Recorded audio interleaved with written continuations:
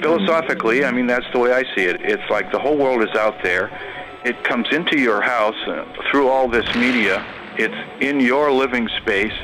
I kind of feel it's mine when it reaches me. In some way, it becomes mine. And that is exactly how culture should work. Culture is supposed to be a shared thing, not supposed to be a private thing. It's supposed to be a shared thing. Oh, come on. Shouldn't, but I want to go. Shit.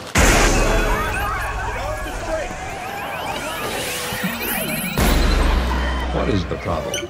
I think people are happy to participate. What is the problem? You're forced to participate. I think we're addressing some issues that are kind of important to anyone who's interested in art and music and creativity and our culture and how it's evolving, because it's evolving in some ways that are very, very sad and very, very oppressive.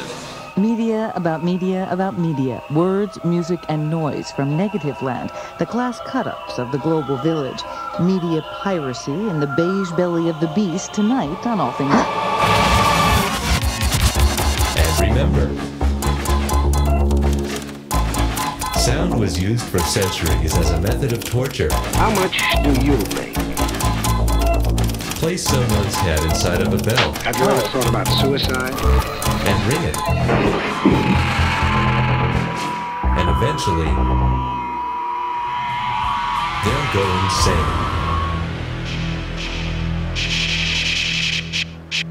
Shop as usual. And avoid panic buying.